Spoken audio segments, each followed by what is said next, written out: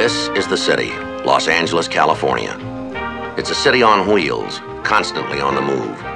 There are 3.5 million cars in Los Angeles, over 132 miles of freeways.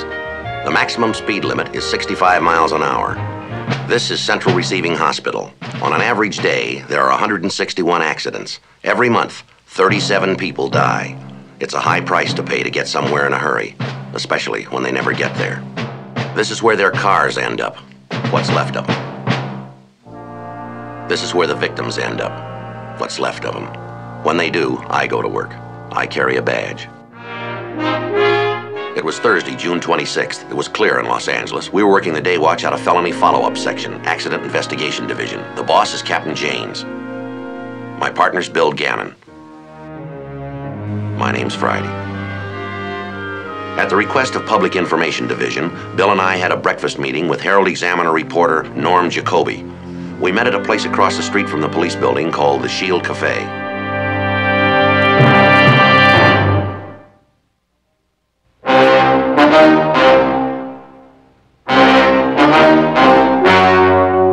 The story you are about to see is true.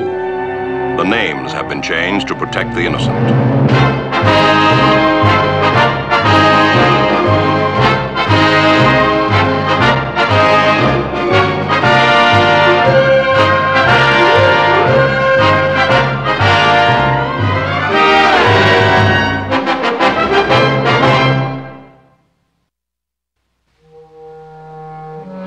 Sure I can't buy you some breakfast? No, thanks, Jake. We've eaten. Kind of hungry. Bacon and eggs sure smells good. Did you get that art for me? Right here, Jake. Good. We'll look at it in a minute. As I mentioned to Cook in PID, paper wants a rather broad piece on accidents. Like to take in the entire state, not just L.A., okay? Right. What do you need? In the state of California, what makes traffic the big problem? Well, for one thing, there are over 18 million people in the state. There are over 10 million registered vehicles. Well, how does that compare to other states? Far more, Jake. 1 out of every 9 automobiles in the nation is registered here in California. What can you give me on the number of traffic accidents in L.A. last year? 58,910. How many people killed? 452. And injured? 49,000. You two remember your figures pretty well, don't you? You do when you live with them every day, Jake, and watch them go up. How about tailgating? The guy behind you will ride your rear bumper all the way. Probably the single major cause of pileups. If people would just apply the basic rule of following. Allow 1 car length behind the car ahead of you for every 10 miles of speed you're traveling. If you're going 60, allow 6 times the length of your car in order to stop safely. All right. Let's get to the art. Now, Jake, you'll notice that most of these photos were taken on the freeways. A great many of them were head-on collisions. Yeah. Most people are driving them at 65 to 70 miles an hour. But let's just take a speed of 55 miles an hour and there's a head-on. Do you have any idea what happens in that first second of the impact? Suppose you tell me. Well, among others, Cornell University has done quite a bit of study on the nature of auto crashes. Yeah, I know. Their people have taken that first second of impact and they've broken it down into tenths. Now, you're driving 55 miles an hour and you have a head-on. This is what happens. In the first tenth of that fatal second, the front bumper and grille collapses.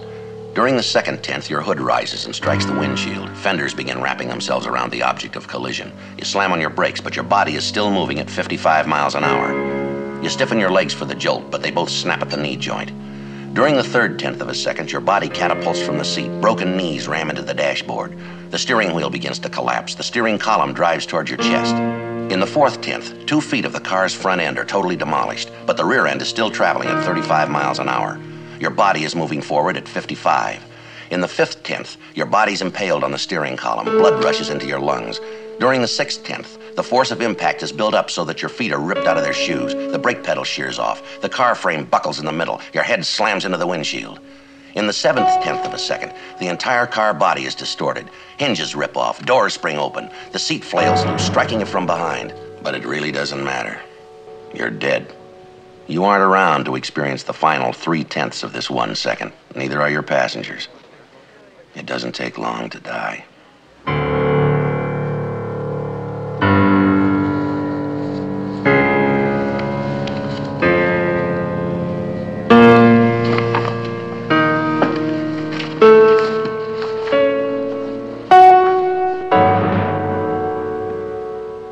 Bill and I reported back to Accident Investigation Division. We finished work for the day and we're just getting ready to go home. Captain Janes had another idea. 4:45 p.m. Sorry you have to work late. Hit and run in Magnolia in Vermont. Yeah? Pedestrians were in a marked crosswalk. T-car will be waiting for you. Any word on the victims? Both DOA.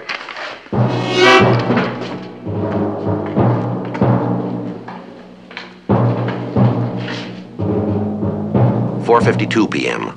Because of outbound evening commuter traffic, it took us 20 minutes to get to the scene of the accident.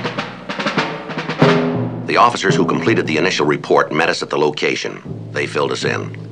The victims were an elderly man and woman. They were crossing the street from opposite directions when they were hit. They both died instantly. The officers had taken statements from half a dozen witnesses. They gave us their names. They told us that 2 of the witnesses were waiting for us in a nearby bar.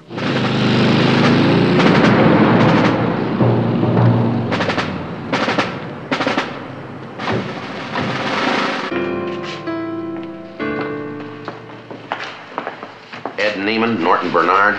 I'm Neiman. This is Norton Bernard. Police officers, we're investigating that hit and run. I understand you witnessed it. Yeah, we've seen it. Did you see what kind of a car it was? Yeah, one of those big jobs, you know, like a Lincoln or a Caddy. Looked like a Buick to me, dark blue. Was that the color, dark blue? Yeah, that's right. You couldn't miss that. Man, I mean, there's gotta have been a dent in the front end like you won't believe.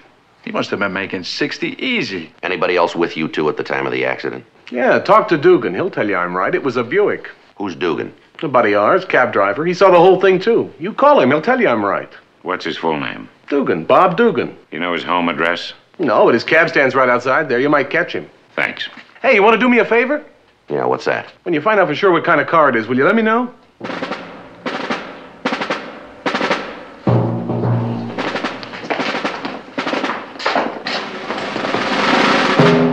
5:18 p.m. At the cab stand, one of the drivers told us that Dugan was off duty. He checked with his dispatcher and got Dugan's address. It was in the neighborhood.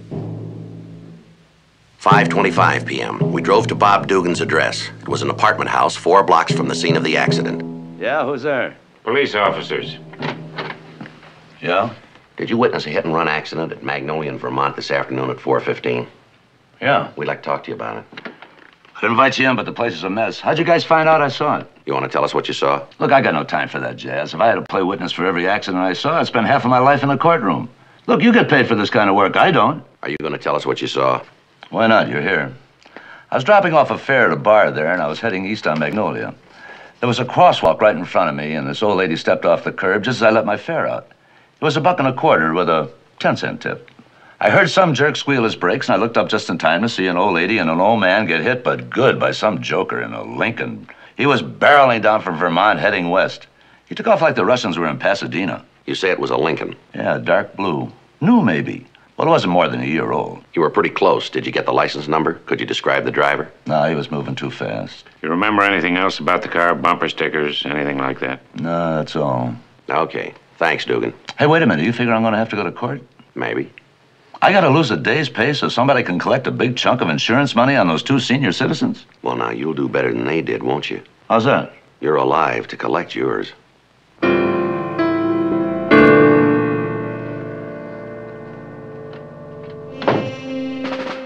7:33 p.m. Before leaving the area, we interviewed 3 other witnesses. 2 of them corroborated Dugan's statement. We had an Area C broadcast put out. We described the hit-and-run vehicle as a dark blue, late-model Lincoln with possible damage to the windshield and front end. 7:48 p.m. We returned to the office. We filled the captain in on what we had. Lab's checking the victim's clothing for traces of paint, any other physical evidence. I'd like to give what we've got to the newspapers, radio, and TV. Go ahead. If I had something to hide, I wouldn't want 7 million people looking for it.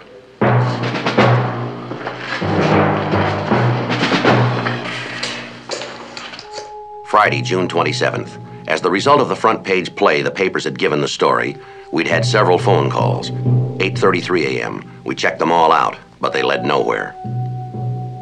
I called SID and talked to forensic chemist Ray Murray.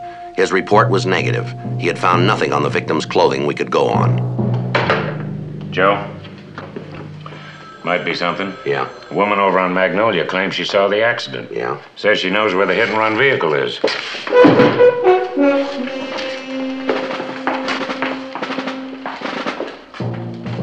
The woman who called lived in an apartment house on the corner of Magnolia and Vermont. 8:48 a.m. I'm glad you could come. It's bothered me ever since I saw it and didn't call the police right away. And when I read about it this morning, I knew I just couldn't live with myself if I didn't tell everything I knew. I saw the whole thing right here from my window. But I didn't know it was him until this morning. I waited until he left and then I checked. You didn't know it was who, ma'am? Mr. Stewart, with a U in it. He lives right here in the building, practically next door. I spotted him right away. From the day he moved in, I knew he was strange. Claims he's an architect, but I checked. You know what he does? Makes dolls, builds toy houses. He was the one who ran over those people. This Stewart, what's his first name, would you know? Why, I would if he'd put his first name on his mailbox. But he doesn't. People like that never do, you know. Now, what makes you so sure that Stewart's the man that ran those two people down? I saw it happen right there, right out my window.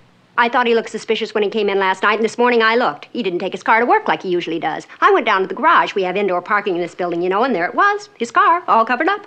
What kind of a car does he drive, would you know? Oh, I don't know about things like that, but it's the same car that hit those people. I bet there's blood all over it. You say the car's parked in the garage? If he didn't sneak back in and slip it out, but I've been watching. I can see the driveway from here. All right, Miss Bronson, thank you very much. We'll check it out. It's my duty, isn't it? I mean, as a good citizen and all. It's not like I was meddling in other people's business. No, ma'am. I don't like to mix in other people's affairs, but when I smell something wrong, I keep my eyes open. Yes, ma'am. More people do that, be a better world.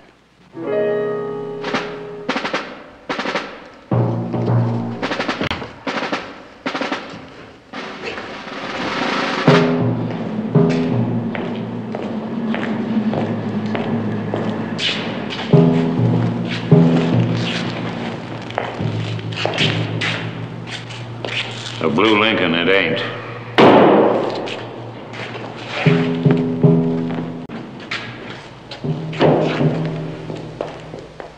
"9:20 a.m. Bill called the office to fill the captain in. He told us that a garage owner on Pico Boulevard had called in. He said that the previous night he had replaced a shattered windshield in a blue Lincoln sedan. The garage was located on West Pico near La Cienega Boulevard. It took us about 20 minutes to get there. 9:40 a.m. The owner's name was Gus Archer. He showed us the windshield he had removed from the blue Lincoln sedan. Pulled it out of a blue 64 Lincoln. Fella said he'd hit a dog. Seemed pretty shook up when he came in. What time was that? About 6:37 last night, somewhere around there. Said he'd need the car this morning. I told him I'd make him a good deal on taking the dents out, doing the rest of the body work. He said he'd check with his insurance man first, and maybe he'd get back for an estimate. You have his name, address? Sure, I keep good records. License number, registration, all that right on the job sheet. Had to charge him overtime for the labor. I was here till 9 last night getting it done. We're gonna have to impound this windshield. Sure. I read in the paper about those two old people getting killed. You figure maybe this guy done it? Well, one thing's sure, isn't it? What's that? He's gonna have to come up with a better story on that windshield.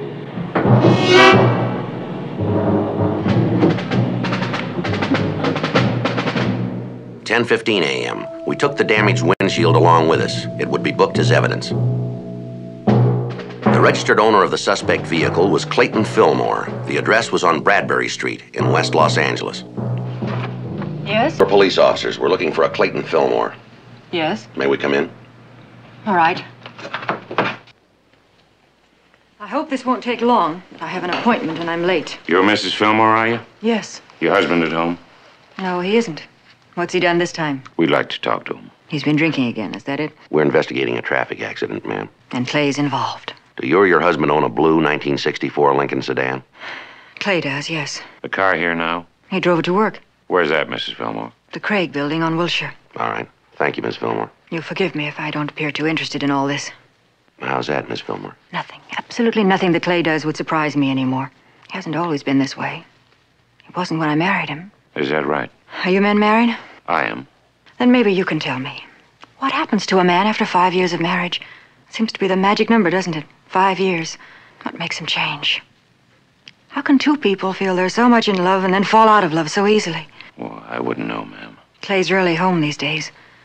This house is just a way station for him. Place to change his clothes, park his car. We go for days at a time without seeing each other. I wish I knew. I wish I knew what I've done wrong. Sorry, Miss Fillmore. And again, thank you. I'm sorry, too. I guess all women become over-talkative at a time like this, don't they? How's that? When they're on the way to see their lawyer about a divorce.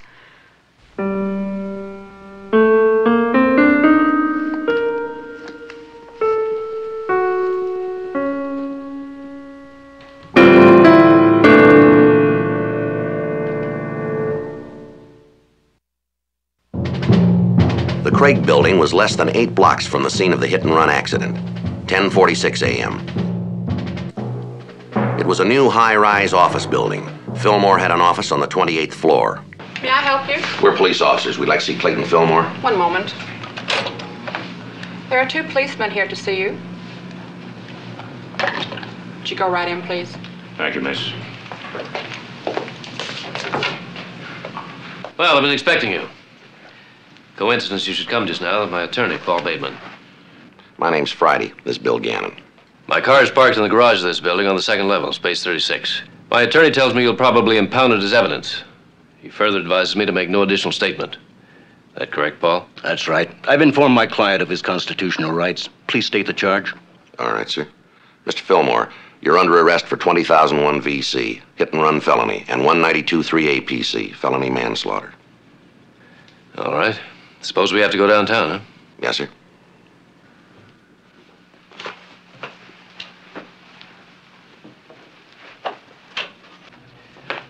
Marjorie, cancel my appointments for the rest of the day. Yes, sir. Anything else? You might call my wife and tell her I won't be home for dinner.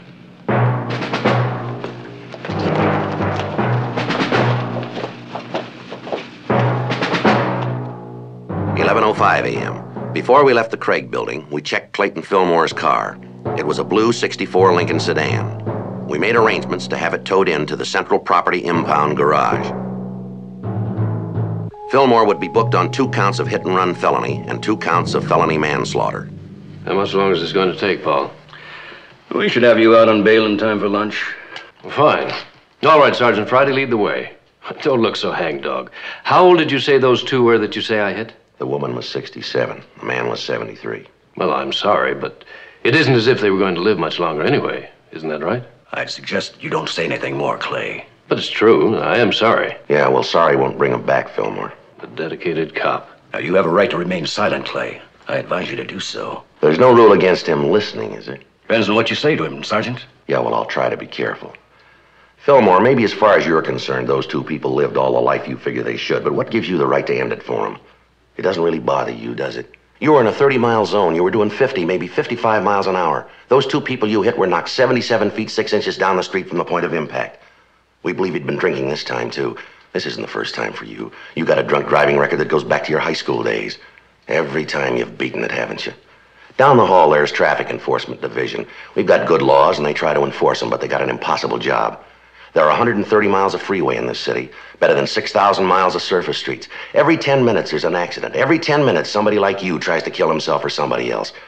You blew 20 minutes of that time all by yourself.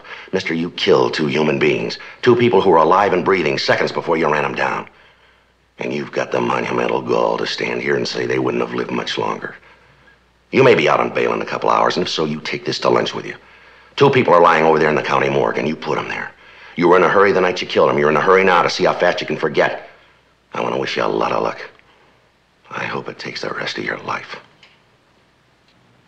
Now, have a good lunch.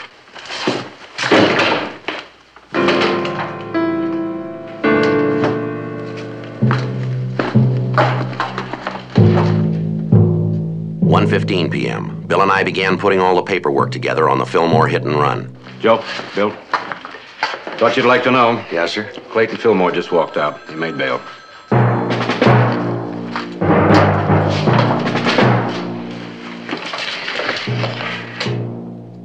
"1:35 p.m. We got a call that forensic chemist Ray Murray in the Scientific Investigation Division wanted to see us. 1964 blue Lincoln sedan. Found a small piece of leather here at the front bumper. Matches the shoe the male victim was wearing. Mm-hmm. Cloth imprint on the vehicle matches his clothing. Anything else, Ray?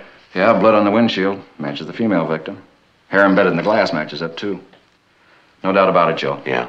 Fillmore's car killed them both. A complaint against Clayton Fillmore was issued by the district attorney's office. 3 months later, the case came to trial. 3:15 p.m., Friday, September 15th. Well, suspended sentence, 3 years probation, $250 fine. Doesn't seem like much, does it? Oh, I don't know. That's $125 for each life.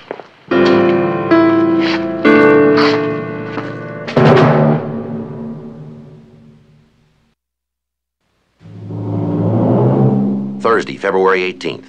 5 months had gone by since the Clayton Fillmore trial. 6 p.m. We were just getting ready to go home for the day. Got one for you to go on. Traffic wants us to cover. They're short-handed. 2-car pileup at 6th and Bixel, a rough one. Yes, sir. 4 victims involved. Yeah. 2 DOA, 2 critical. We left the office and headed across town for 6th and Bixel streets.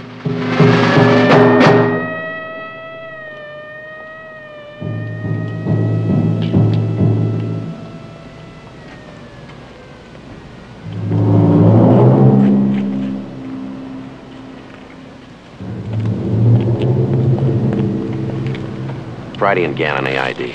Wheelock, 2 Mary 139. Pretty bad, Sergeant. 2 of them didn't last 5 minutes till the ambulance got here. A couple of teenage girls. Man and wife in the impact vehicle, both critical. You checked with witnesses? Yeah, wrote down 8 of them. What'd they do, run a signal? Yeah, man and his wife ran it on red. Must have been doing 50 according to the witnesses. You got the victims' names, Wheelock? Right, Sergeant. Thanks. Bill, man and wife driving the impact vehicle? Yeah. Mr. and Mrs. Clayton Fillmore. Sure is a mess, isn't it? Sure is.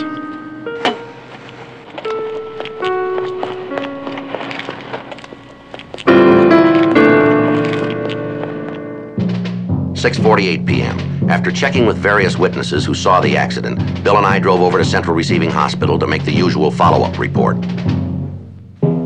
We talked to the doctor in attendance. He told us that Clayton Fillmore was under heavy sedation and could not be talked to. Mrs. Fillmore was in better condition. What at first appeared to be a critical condition was further diagnosed as traumatic shock. She had 7 broken ribs and was suffering from contusions. The doctor said we could see her for a few minutes.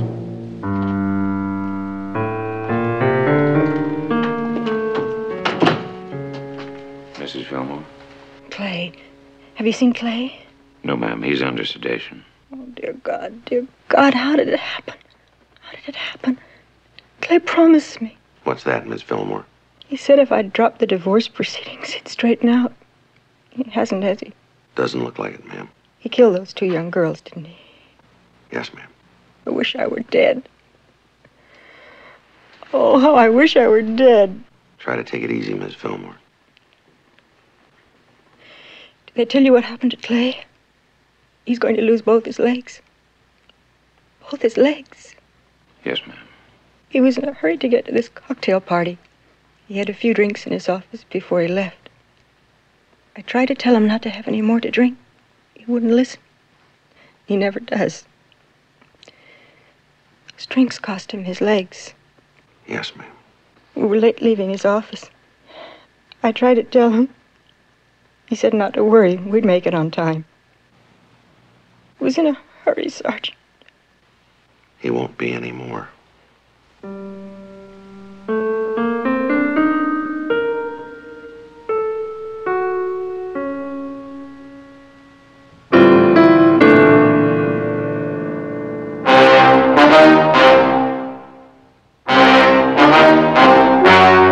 The story you have just seen is true. The names were changed to protect the innocent. On May 20th, trial was held in Department 185, Superior Court of the State of California, in and for the County of Los Angeles. In a moment, the results of that trial. The suspect was found guilty on 2 counts of felony manslaughter. Felony manslaughter is punishable by imprisonment in the county jail for not more than 1 year, or in the state prison for not more than 5 years. Since this was his second offense, Clayton R. Fillmore received the maximum sentence. However, because of his permanent disability resulting from the accident, the sentence was suspended. He was also forbidden to ever drive a vehicle again as long as he lived, despite the fact that artificial legs would have made it possible for him to do so.